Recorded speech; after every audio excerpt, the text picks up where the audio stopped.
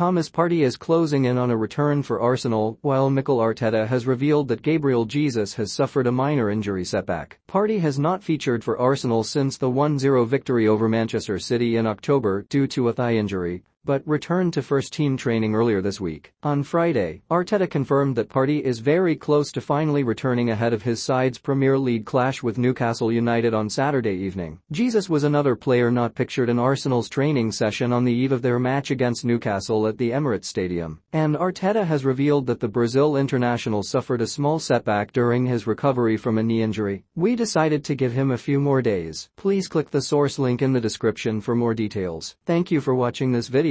Please subscribe to my channel for more videos.